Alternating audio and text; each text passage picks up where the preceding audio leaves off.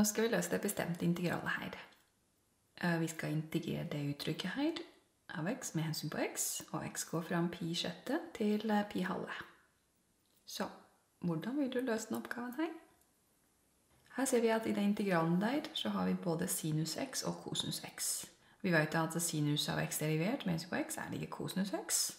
Hvis vi velger det uttrykket med sinus x som kjernen, så ser vi at kjernen derivert også er en faktor. Eller så hvis vi omskriver bare litt grann, så omskriver den til den. Det er jo samme. Kanskje litt lettere å se.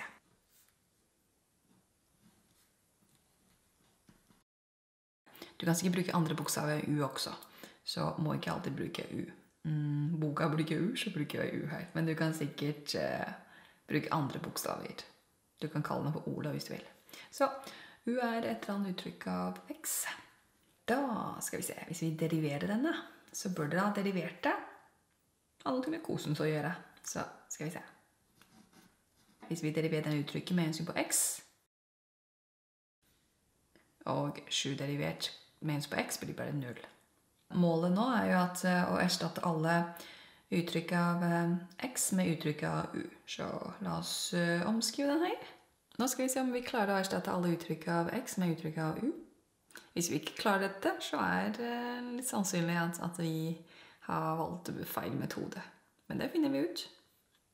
Så da ser vi at vi har valgt u er lik 16 sinus x minus 7, så det vil si hele den der, det blir til u. Da blir det 1 over kvadratroten av u.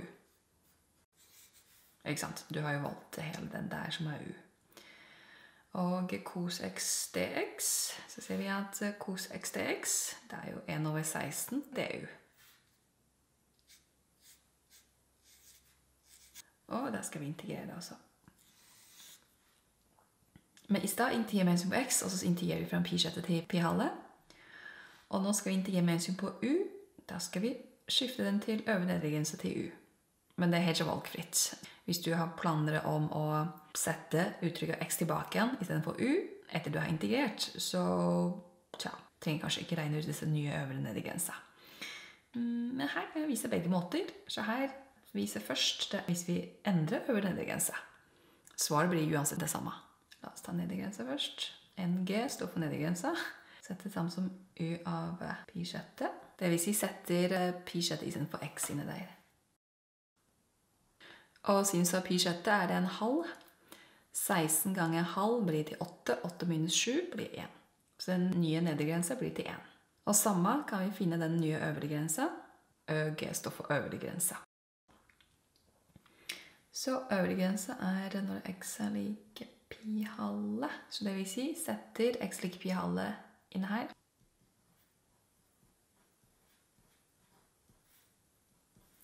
Og sinus av pi halve er lik 1. 16 ganger 1 blir jo 16. 16 minus 7 blir til 9. Så den nye øvre grense er 9. Da kan vi prøve å løse denne. Så hvis du vil, så kan du flytte denne konstantfaktoren utenfor integralen. Det er helt valgfritt. Det ser litt lettere ut hvis vi kan flytte utenfor. Så da la 16 stå utenfor. Så får vi den her.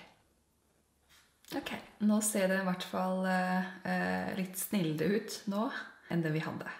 Så, men likevel, det ser ikke så veldig rett frem ut heller. Vi skal integrere 1 over roten til y med hensyn på u. For noen kanskje ser det derivert med en gang, men for noen kanskje vil en liten omskriving gjøre ting litt enklere.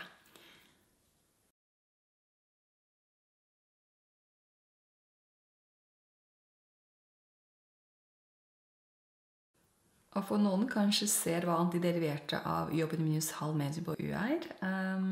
Hvis vi ikke ser den, så kan vi bruke den formelen her.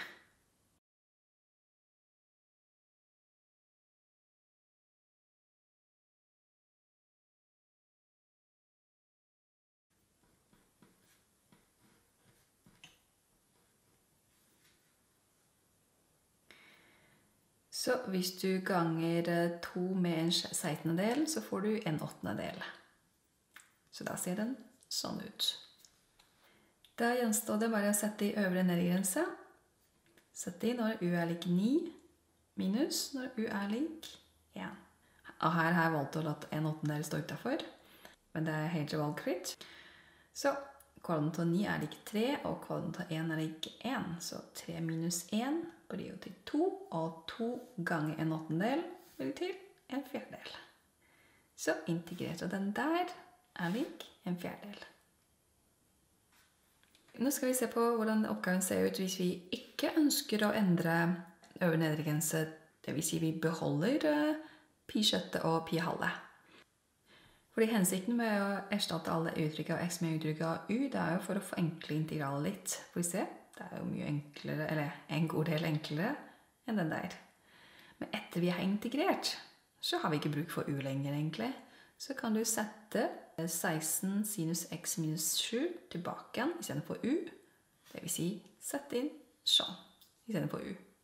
Og øvre og nedre grense, fordi der har vi valgt å endre øvre og nedre grense til øvre og nedre grense til u. Men hvis du ikke gjør det, da ser vi at det er fremdeles de gamle øvre og nedre grense som gjelder. Det vil si, nå skal fremdeles ha uttrykket x, så x går jo fra pi-sjette til pi-halve. For du må alltid huske at øvre og nedre grense skal matche med det variabel som vi integrerer med hensyn på. Så da setter vi x er lik pi-halve minus, nå setter vi nedre grense, x er lik pi-sjette. Så kan vi regne ut hver for seg. Så igjen, der sinus pi-halve er jo lik 1, så 16 minus 7 blir jo til, hva blir den da? Det blir sånn som denne, 9. Og 16 ganger sinus av pi-sjette, pi-sjette er en halv, 16 ganger en halv blir 8, 8 minus 7 er lik 1, så da har vi kvadraten av 1, sånn som det her. Så svaret blir uansett en fjerdedel. Så jeg skal bare si det en gang til. Du bestemmer selv om du vil endre øvre og nedre grense eller ikke. Så hvis du ikke har lyst til å bytte x tilbake igjen etter du er ferdig å integrere, det vil si skal bruke u, og så ferdig, da lønner det seg å endre øvre og nedre grense. Fordi som sagt, øvre og nedre grense skal alltid matche med den variabel som integrerer med hensyn på. Så hvis det står x der, det er x, da blir øvre og nedre grense til x, og hvis det er u, så er øvre og nedre grense til u. Samme gjelder her. Så når du skal sette øvre og nedre grense, så må alltid matche den opp med den variabel som vi har inni der. Men uansett hvilken måte, ta den som passer best for deg, og uansett måte du bruker, så får du samme svar.